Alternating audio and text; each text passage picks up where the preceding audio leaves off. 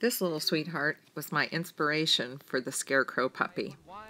I took some pictures from the front and from the side and back so that I knew exactly where I wanted the seams to provide extra fluff. And then I looked to see where I wanted the bone structure and where I could use the PVC pipe to make those bones. So if you look, I provided the wide points for the head, slightly wider points for the hips and a tail. I use tape, but for your project I'm providing connectors.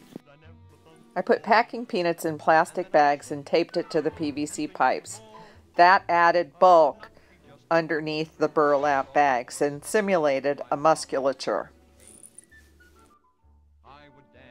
Can you see it now?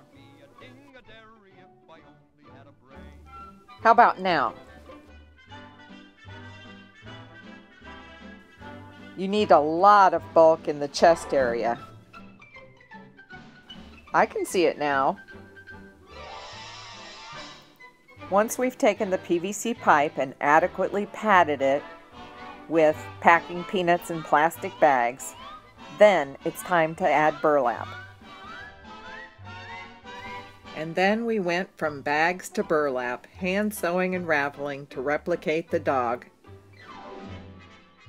The eyes, stripes, and even the nose were markings on the burlap bag. That nose was a D. It's the little details that bring your scarecrow to life, so don't be afraid to make the ears crooked. Oh, if he only had a brain.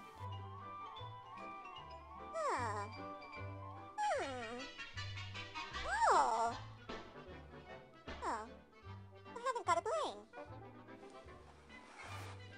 I'm a scare puppy. I scare crows. It's my job. I hate when they eat your veggies. It makes me very angry. This is my angry face. Grrr. I hope I can help you. I can, can't I?